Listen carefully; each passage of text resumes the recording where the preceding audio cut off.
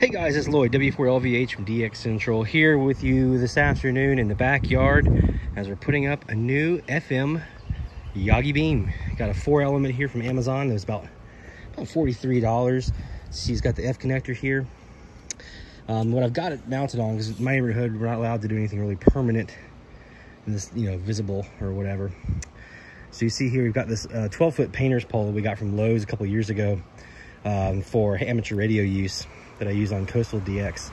But since I can't really go to the coast right now, repurposing it for this. So you see the clamp here that clamps onto the pole, and then the other side of the clamp here puts onto the antenna beam itself. We've got the F connector coming out for the coax. This part of the painter's pole extends up, and then it comes down to here where the handle is, which I will then push through here to have a nice little sturdy base. It's just a couple of center blocks here, or bricks rather. Put them in the hole right here, sticks through. And then we got these tent stakes, and I've got about, it's a 12-foot pole, so I've got about 25 feet of parachute cord here that I'm gonna tie off with a hose clamp here. So I'm gonna put the hose clamp like up in this area, tie off the, what are basically guy ropes to this, tape that and cinch it down, tape it down, and then that'll come out right in this area right over here, so that I can still turn the antenna if I want to for directionality, but it lets me at least have something temporary that I can use so the HOA doesn't get upset, neighbors don't get upset, but still works for what I need it to work for. Here you see another solution that I've recently employed here. This is my buddy pole beam that I had been using on FM, but now that it's 6-meter season for amateur radio, I've converted it to a 6-meter beam. You can barely kind of see it here in the trees. Sitting on a tripod, and then as part of the buddy pole package, I have these nice guy ropes that I have stashed up here in my little wooded area here in the backyard. There you see my W6 LVP loop, currently on the ground doing a little maintenance to the rotor that's on there. Which also actually can be used for FMDX as well. So what I'm going to have, I'll have my 6-meter beam here coming into my ham radio. I have this W6 LVP loop for AM and FM that'll be going into my RSPDX. So I can do that. And then this guy, the FM beam, is going to be plugged into my AirSpy HF Plus in the VHF side. And I'll also be getting, as soon as it comes in, I have on order the U-Loop from AirSpy RTL SDR as well.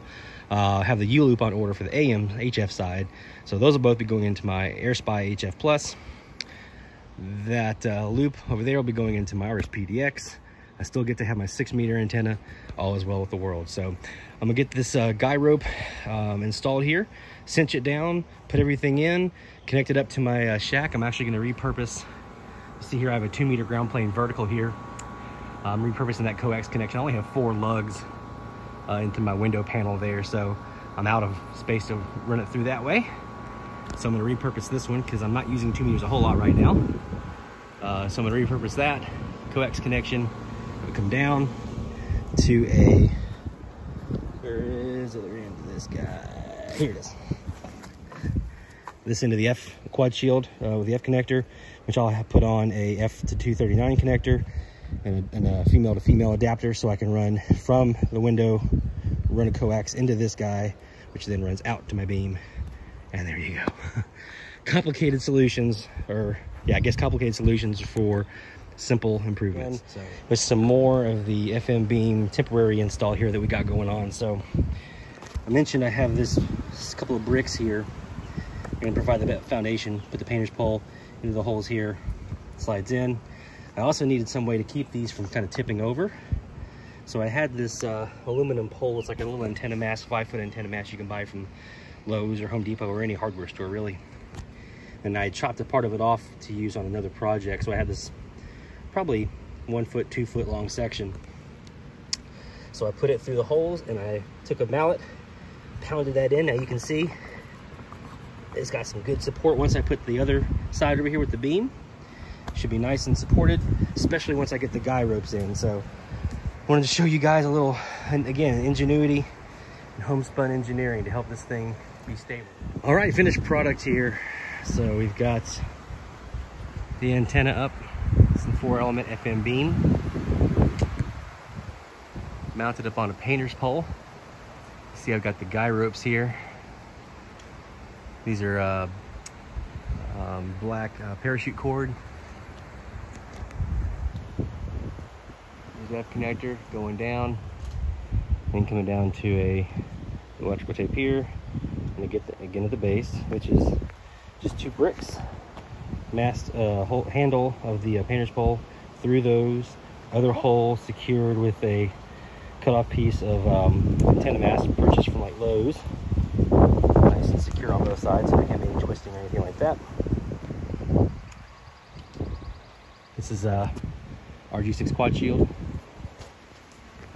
and you see the guy ropes that are holding. I have to tighten that one down a little bit, maybe that one, probably that one as well. Tighten it down just a little bit more, but that's it. It's up. She's ready for some E-skip 73.